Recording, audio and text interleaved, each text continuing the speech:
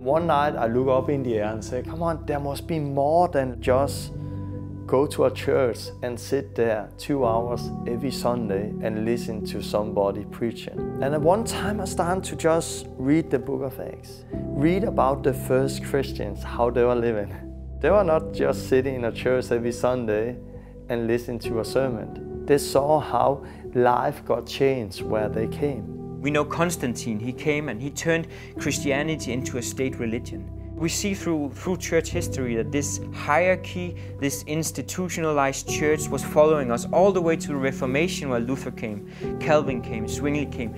They were trying to reform, they were trying to bring us back to the real gospel, back to the book of Acts, but they failed. Jesus said, "Go out and make disciples of all nations." God's given us the same authority and the same power that Jesus himself had in the first century. The harvest is plentiful, but the laborers are few. I really think that when the church comes back to a true gospel, repent, turn to Christ, be baptized for the remission of your sins, die with Christ and rise with Christ and be filled with the Holy Spirit, that will change this world. It's time to go back to what we read in the book of Acts.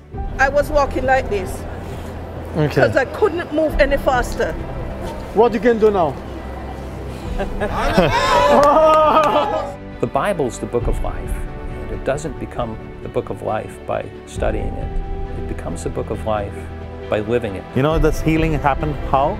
By the power of Jesus. There's freedom. There's freedom. I was tired of looking for answers, and I could not find it anywhere. I've never spoken in tongues before. That was awesome. That's crazy amazing. It's real. It's really real. This is real.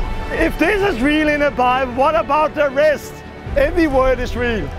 From the beginning to the end. Me and Lauren, I were just saying, shall we pray that we see a sign in the sky when we get baptised? I turned and I looked up and I saw real written in the sky.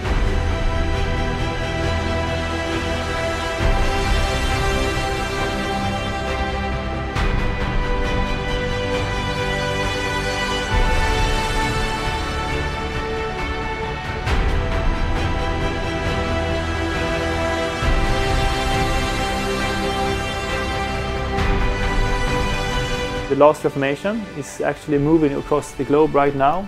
This is just the beginning. We need a new Reformation of the church. We need a last Reformation. And that has truly changed my life, and I will preach that message until the day I die.